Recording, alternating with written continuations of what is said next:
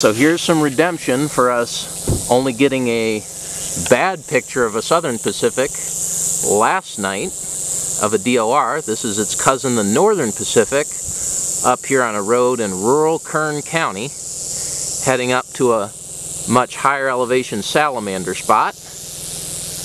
But down here lower on the mountain, it's about 70 degrees, and there's a nice Northern Pacific rattler sunning on the asphalt. So we're out here looking for yellow-blotched Ensatinas on a mountain near Bakersfield, and along a creek we turned up this slender salamander. I'm pretty sure this would be a relictual, and those are super endangered, so we are not going to touch it. We're not going to position it for photos. We're not going to do anything.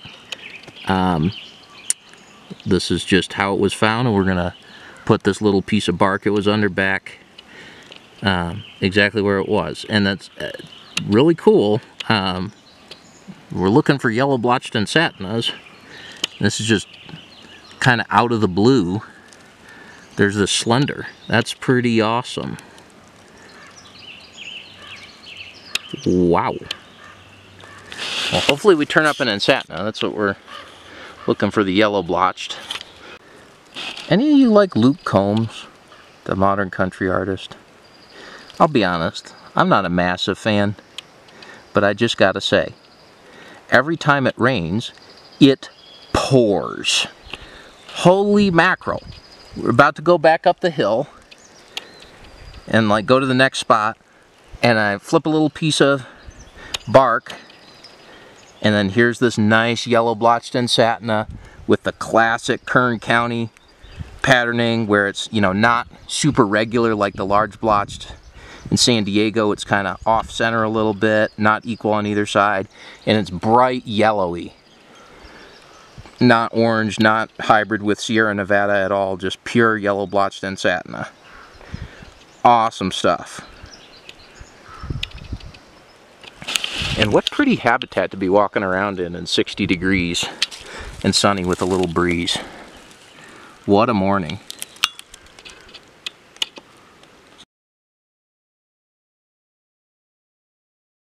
Here is a big fat gopher. Well, not fat, but big. And I don't know here whether we're in Pacific gopher territory or Great Basin. We're kind of on the backside of a mountain that is sort of on the border between like the Great Basin, high desert on the east side of the Sierra, and then just to our west, maybe 15 miles, it would very obviously be a Pacific. Either way, it's a lifer. I've never seen either of those subspecies, but cool to see them. 71 degrees, coming down the same mountain where we saw the salamanders just earlier, and it's like a dozen degrees warmer. Cool stuff. Nice big 4-footer or so. We're going to move them off and keep rolling. It is time for lunch. We are hungry, or at least I'm hungry. Alright, here's that gopher going back off the road. Down the embankment. Down through the woods to Grandma's house he goes. Here's a long-nosed snake. Apologies for the wind. It is really whistling down out of the Sierra Nevada. Cruise this guy up in a nice canyon above some very dry high desert. It's only about 68, but we got this guy crossing the road. So we'll see what else we get tonight. You know, I wonder if we're in the right place to see Great Basin rattlesnakes. This is an interesting view to start the morning. Don't know that I've ever looked for salamanders in this kind of terrain, but here we go. Looks like we're in western Colorado, but we're not. We're in California. Don't know if we'll see a Herper or not today, but if we don't, it'll be a pretty snake to miss. You know what I mean?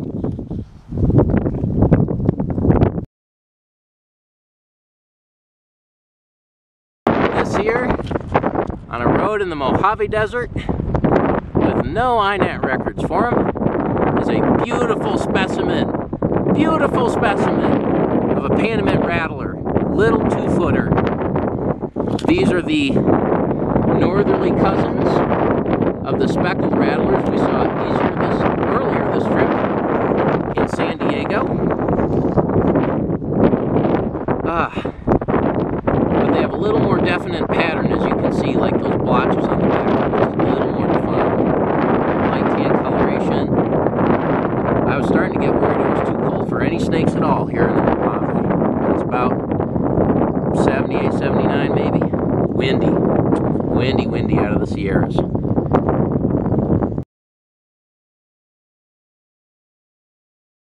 Here's yet another chuckwalla. This one's a juvenile. Let me get a lot closer to him. I thought for a minute this was going to be a long-nosed leopard lizard, but it's just chuckwalla number 8 of the day. Here's another chuckwalla. Chuckwalla. Or if you get mixed up on things like me, a chupacabra.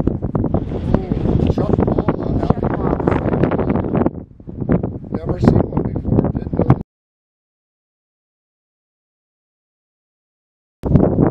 This is another desert-colored lizard. It's really much lighter. It's much lighter color than what we saw earlier in the desert today.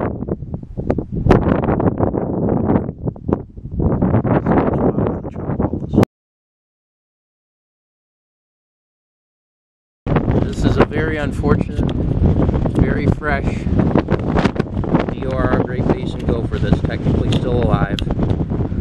Last car coming up must have just hit it, but oh man, how unfortunate.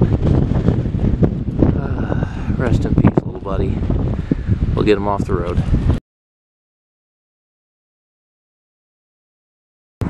Here's a northern Pacific rattlesnake, bigger one than earlier than this trip, slithering into the sagebrush off the side of this mountain road. There he goes.